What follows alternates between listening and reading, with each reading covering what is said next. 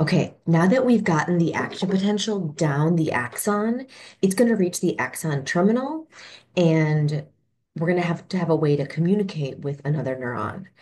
Or it could be a synapse can be with a muscle cell or a gland as well. We're going to be looking at it for neuron to neuron communication, that being a synapse. So, synaptic transmission is what we're talking about, communication from one neuron to another. Presynaptic neuron is the first in the sequence, postsynaptic is the second. If we had another one down here, it would be a postsynaptic neuron, and this one would be pre in the context of one neuron talking to another. Synapses are where there's a connection between two neurons. And there's two types of synapses. We're going to focus a lot more on one. The first type, I'm just going to talk about here, and that's it. Um, Regardless, we're talking about the connection right here, right, zoomed in between the axon terminal. Actually, let me label that for both of them. Axon terminal of the presynaptic neuron. That's what these guys are. That's going to be communicating with either a dendrite or cell body. This case looks like a dendrite to me, of the postsynaptic neuron. The type of synapse on the left here is called an electrical synapse. It is going to basically be gap junctions. So remember talking about gap junctions of cardiac tissue that allow for rapid movement of ions from one cell to another. These are called gap junctions. That's what's happening here. So the action potential is basically being passing across from one cell to the other. Here's our action potential. That's it. We're going to be focusing on chemical synapses. Chemical synapses are more common and also more complex. Yay. So let me find a different color here. Okay, we'll do some purple. Chemical synapses is when a chemical is released into this synaptic space. That's what this space is here. It's also called a synaptic cleft. Cleft means space. Chemical is released. This chemical is called the neurotransmitter. You know about neurotransmitters as a type of signaling molecule released by neurons. Here we are. So neurotransmitters are going to be kept stored in here and then released and bind to a receptor on the postsynaptic neuron. We'll see the detail of this. Okay, and well, let's see the detail. Start to see the detail right now. Here we go. So we're zoomed into that same place here, and now this is just showing chemical synaptic transmission. So meaning neurotransmitter, using neurotransmitters.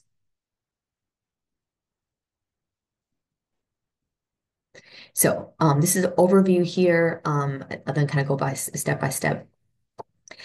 So first step is we've got an action potential come down the axon to the axon terminal. That's what's happening right here. Sodium and potassium channels, voltage gated, are involved in that. When that action potential reaches the axon terminal, that targets and stimulates voltage-gated calcium channels. Voltage-gated calcium channels are basically only located at the synaptic terminal. They're a different color here. They're there. When they open, calcium flows into the cell. Calcium is high outside the cell and low inside the cell. So there's a strong electrochemical gradient because it's also negative inside the cell. Um, Generally, there's a strong gradient for calcium to flow into the cell. It's due to that voltage signal. Calcium flowing in is going to trigger the synaptic vesicles to fuse with the membrane and release neurotransmitter. This is a type of exocytosis, or this is exocytosis, releasing a large amount of substance into the synaptic cleft. We have neurotransmitter in the synaptic cleft, which is going to bind to a receptor. There's different types of receptors. In this picture, this is showing a ligand-gated ion channel or a chemically gated ion channel, but there are other types of receptors as well. Either way, that's going to cause a signal inside the cell. Let's walk through those steps again with this amazing animation that I made. So orient yourself to presynaptic neuron with the presynaptic membrane here, the postsynaptic membrane, which is part of the postsynaptic neuron. And then there's vesicles filled with neurotransmitter in that synaptic terminal, the axon terminal.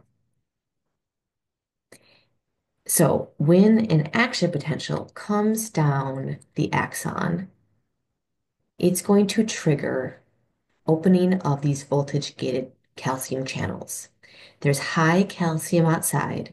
So when these channels open, calcium is going to flow into the cell, and that's going to trigger these vesicles to fuse with the presynaptic membrane and release neurotransmitter into that synaptic cleft. When neurotransmitter binds to these receptors, it's going to cause a signal. In this case, I'm showing chemically gated channels that are the receptors.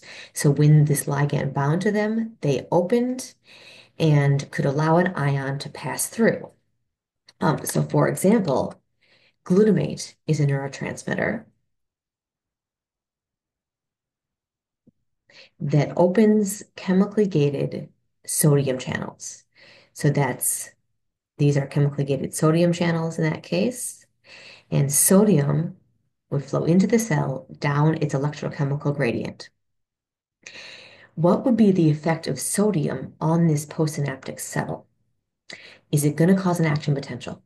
Well, maybe, maybe not. This is a graded potential, which is going to cause a graded potential, also called a local potential. It's local to this dendrite or cell body. In this case, it is depolarizing because we're talking about sodium. This is excitatory. We're bringing the postsynaptic membrane closer to threshold. So this is an excitatory signal. But neurotransmitters binding to receptors could instead result in an inhibitory or hyperpolarizing signal. Depends on what neurotransmitter it is, and primarily there are different types of receptors as well that do matter. But this week we'll just look at different types of neurotransmitters. Glutamate is excitatory, depolarizes. GABA is an example of a neurotransmitter that is inhibitory because it hyperpolarizes the postsynaptic membrane by opening chloride channels, which is negatively charged.